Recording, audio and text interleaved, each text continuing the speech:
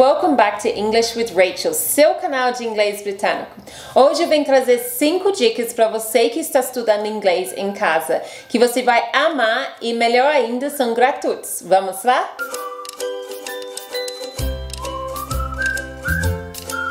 Ok, primeira dica é sites e aplicativos. Tem muitos no mercado hoje em dia, mas hoje eu vou trazer 2 dicas para vocês, ok? BBC Learning English, você conhece? BBC Learning English vem do BBC, o grupo de mídia lá na Inglaterra, e eles deixam disponível várias coisas que você consegue fazer em casa, ok? Eles têm listening, reading, writing, tudo disponível. Eles até têm um canal muito bom aqui no YouTube também, ok? Entra lá para ver. Eu gosto muito de 6 Minute English, a oportunidade de você aprender um monte de vocabulário em 6 minutos. O próximo site é Cambridge English. Cambridge English, ok?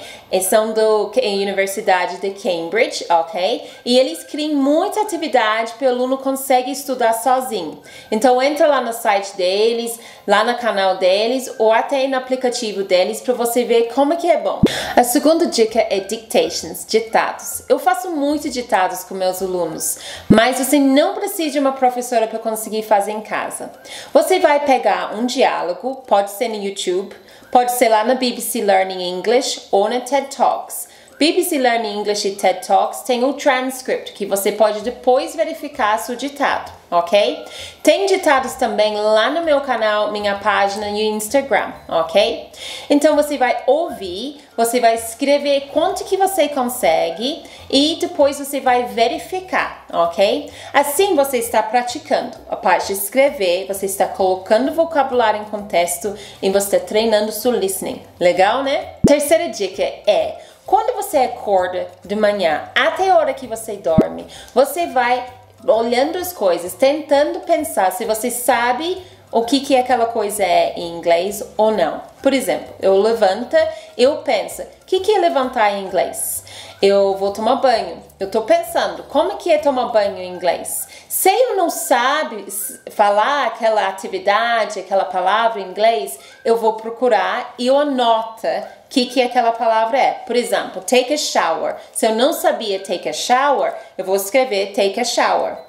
Depois, no final do dia, eu vou ter uma lista de vocabulário que eu vou praticar na próxima dia, ok?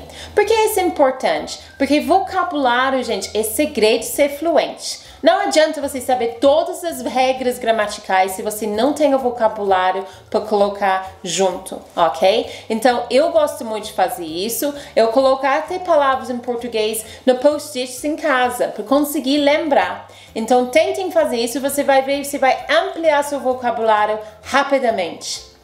O quarto dica é repetir. Repeat. Repeat, repeat, repeat. Não tem segredo, gente, quando a gente está praticando a nossa pronúncia. A gente precisa praticar repetindo junto com a pessoa, ok? Então você vai assistir sua professora favorita lá no YouTube, repete junto com a pessoa, ok? É importante que a gente tente ouvir e repetir no mesmo tempo.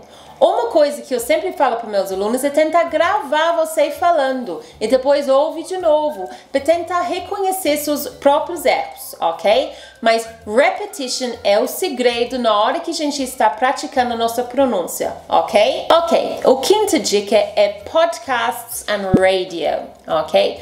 Por que podcasts and radio? Porque quando a gente está assistindo a Netflix ou qualquer coisa na televisão, um filme, série, etc., a gente está com a ajuda de imagem, ok? E muitas vezes meus alunos têm dificuldade de compreender inglês sem ter a imagem na sua frente, ok? Ou a pessoa. Não é verdade que se uma pessoa ligasse para você no telefone em inglês, você ia ficar apavorada? É porque a gente não consegue ver a pessoa, ok? Então, rádio e podcasts, eles ajudem com isso, porque não dá para ver a pessoa, você vai praticar somente seu listening, ok? É muito importante que você tenta praticar vários sotaques em inglês, não somente americano, não somente britânico, e rádio e podcast ajudam com isso, ok? Então, tentem para ver quanto que você vai conseguir compreender sem aquela imagem na sua frente. Hoje a gente viu 5 jeitos que você consegue estudar inglês em casa, ok? Gratuitamente. É importante que você coloque inglês no seu dia a dia. Você pode usar todos os recursos que tem, mas se não coloca no dia a dia, não vai alcançar fluência na língua, ok? Então, se você gostou desse vídeo, comenta aqui, deixa o seu like, me lembre de me seguir no Instagram e no YouTube e a gente se vê no próximo vídeo. See you soon, guys!